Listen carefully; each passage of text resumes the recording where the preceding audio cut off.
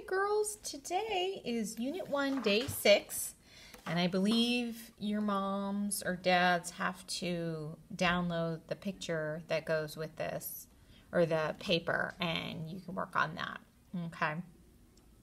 I apologize that I didn't have those materials sent with you. I didn't anticipate going ahead in math, but we were doing really well. So anyways, remember at the beginning of math, we practiced something called subitizing. And so just call out how many, right? How many? How many? How many? How many? How many?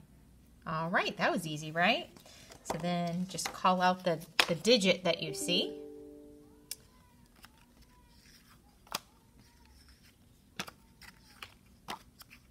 Very good. All right, and then with this one, show me and then tell me how many. All right.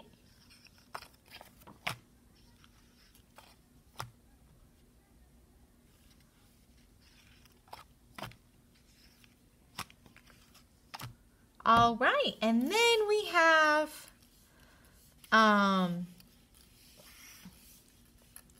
paper clips. Okay, and so, ooh, you know what? It's hard to see those. So what I'm going to do is I'm going to actually put these paper clips down so that you can see. All right, and so here we have some paper clips. And in calendar today, we talked about something called one-to-one correspondence. And so when we count, we put our finger on the item that we're counting while we say that number. So that way we keep track really well, okay? So when we count, you touch and say that number, and then you keep on moving. We don't glide our finger over. We don't kind of hover our finger around even when it's on a piece of paper. We still want to take our finger and touch that item, okay? And so just to show you what I'm talking about, let me model it, okay? So I have 1, 2, 3, 4. Okay, so let me show you some ways not to do it. 1, 2, 3, 4. Or some people go 1, 2, 3, 4. Did you see how I did that? Or 1, 2, 3, 4. You see how not to do that? You have to touch it and say it at the same time. 1, 2, 3, 4. Okay, so that's how we do it. And then we talked again about matching amounts.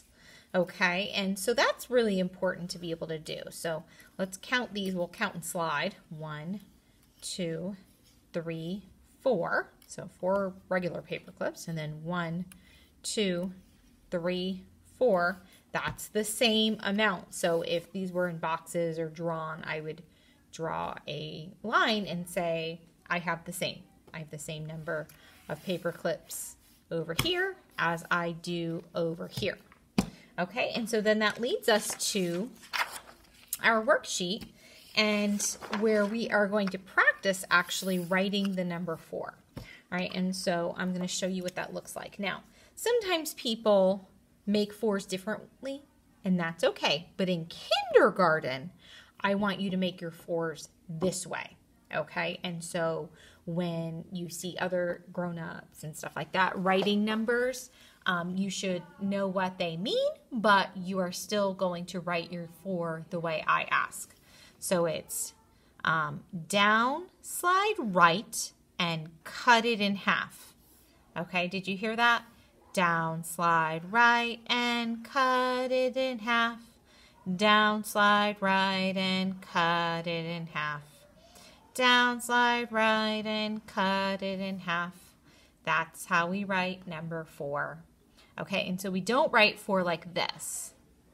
Okay, you might read it like that. You might see somebody, or like the computer might type it like that, and you need to know that.